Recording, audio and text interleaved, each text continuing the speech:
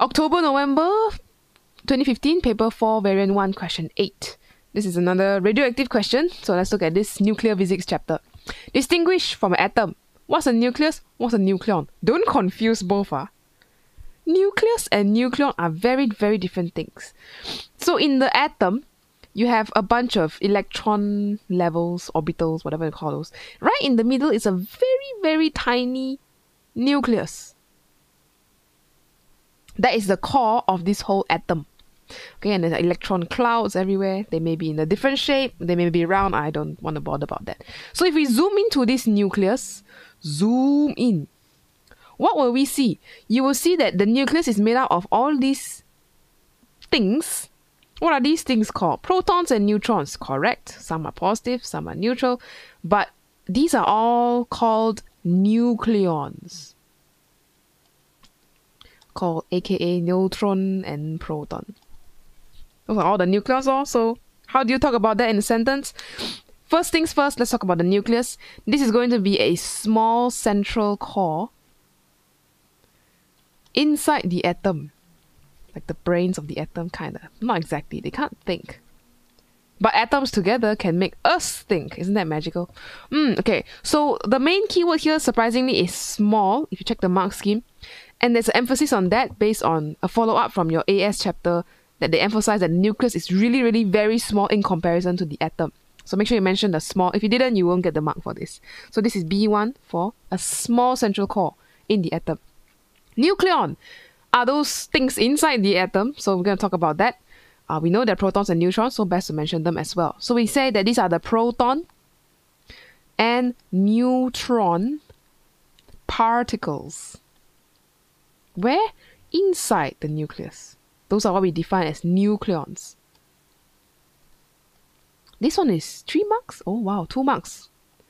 So here is, if you talk about particles inside the nucleus, that's 1 mark. If you talk about what they are, protons and neutrons, that's another mark. Pretty interesting one. Okay, next part. Radon gas is a naturally occurring radioactive gas with a half-life of 3.8 days. Okay, so that's our T half over there. I'm going to make a note. T half. How long it takes for half of the nuclei to decay or for the activity to drop to half. Activity is found to be 97 becquerel in 1 meter cube of air. Oh, this is the volume. Interesting. Why they give volume? Maybe later have to use. Calculate the decay constant, lambda, in seconds of radon. So if we have T half over here, we have lambda, we can use that equation. This one, where is it? Do I have my equation somewhere? Don't think I have it with me at the moment, but in the first page of every past year paper, you will see them write this down. Lambda equals to 0.693 over T half. Now this one is given to you, so you can copy it, or if you know the origin story of where this number came from, you know that this is derived lambda equals to ln 2 over T half. Which one you use, I really don't care lah, but I would prefer usually to use ln 2 because it is more accurate. 693 is already rounded off, so you lose a little bit of information. Not too much though. So let's plug that in here. Ln 2 over T half. What is T half? 3.8 days. So 3.8. Should I convert my days to seconds now or convert it later? Convert now lah, convert now. So this is 3.8 days. I want it to be converted to seconds. So this is what a shortcut I always tell students. If you're not sure to multiply or to times, use your units to help you out. So you want to get rid of days, right? So days, you put at the bottom. 1 day, you want to convert to hours. So 1 day, 24 hours. Now if you look at this, days and days cancel out very nicely. So now you're in unit of hours. But you want seconds. Okay, so you want to get rid of hours. Now we put hours down there so that the unit of hour will cancel out. 1 hour got how many seconds? 1 hour got 60 minutes. Each minute is 60 seconds. So that is you putting these two together, and yeah, you can write a shortcut. It's just 38 times 24 times 3600 will give you your unit in seconds. Don't have to write out this whole working line. This is just if you're not sure how to do this. So 2.111 is your answer. Times 10 negative 6. Final answer 2.1 times 10 negative 6. This unit chain, I call it a unit chain, is helpful if you don't remember formulas or you're not very sure how to deal with unit conversions. So this one is A1. And if you plug into the equation, that's C1. This is our golden equation in the data formula sheet. Formulae. Next. So now they ask us calculate the number of radon atoms. Number of atoms means the N, giving rise to activity A. What equation has N and A in it? Haha, this one is an activity which is proportional to N, or the actual value, lambda N. Lambda is a constant. So I guess we can plug all our values in now. Here is 97. Lambda is previously found to be 2.1 times 10 negative 6. N, I guess we gotta find that. So now we will find our value of N, which is 4.6 times 10 to the 7. I really like this activity equation because it's so easy. You just sub in.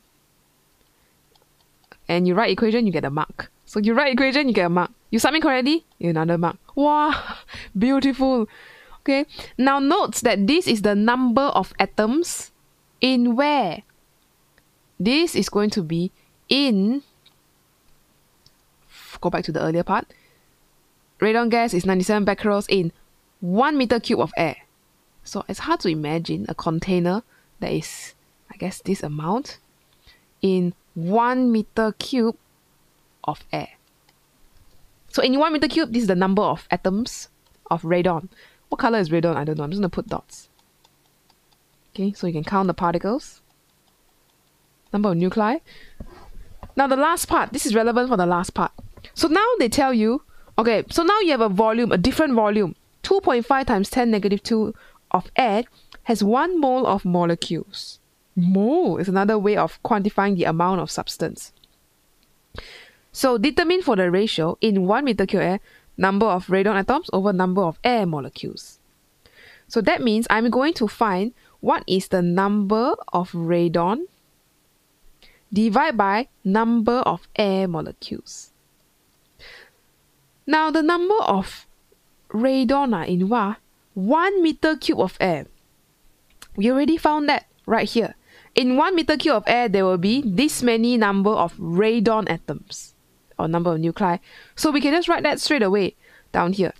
So this will be 4. That's not my blue pen. Anyway, 4.6 times 10 to the 7. Number of particles. Particles. Divided by air. Okay. Now the question is, in that same 1 meter cube container, how many air particles are there? I don't know, I'm just drawing dots. We have to find a way to calculate it with this given information. Okay, so let's settle down and look at this. So if you have a volume of 2, when there is 2.5 times 10 negative 2, then you have 1 mole of molecule. Now what does 1 mole mean? 1 mole is defined as 6.02 times 10 to the 23 number of molecules or particles. This is also known as the Avogadro Constant, Na. So I'm going to use Na from now on because it's a lot of numbers to write. So in this amount of air, there's this many number of molecules. So now in 1 meter cube of air, this is in meter cube, how many particles will there be? That is what we want to find. So we're going to do a little ratio here. So if you want to find the number of air molecules, then you say number of air. Here will be your volume here, related to your number of molecules in 1 mole. So this will be Na divided by 2.5 times 10 negative 2. So this is the idea of doing some ratio lah. If this is this, what is this? So that is our ratio that we will now plug into the other equation. You can do it separately lah, or you can do everything in one step. I'm going to put them all in together. So here will be the Avogadro constant 6.02 times 10 to the 23 divide by the volume. So 2.5 times 10, negative 2. Okay, this one, if you press calculator correctly, will give you 1.910 times 10, negative 18. That's a ratio. That's really, really small. What? Oh, so I guess it's not that dangerous. Oh, it's fine. So this will be 1.9 times 10, negative 18. That's really small for a ratio. Oh my goodness. So 1 mark will be your final answer here, A1. The other one is if you talk about finding the number of air molecules. So that's for this part. Or if you wrote it separately, also can. Right, so that's the end of this. Okay, and on this question, so I think the tricky part here is if you know your physics equations, you'll be fine. It's just maybe if you don't take chemistry or something, these moles and molecules might be a bit rusty or strange to you. Practice them, do more questions with them, and make sure you know how to play around with the numbers until you figure out what is correct. Okay, so that's all for this video. I will see you in the next example.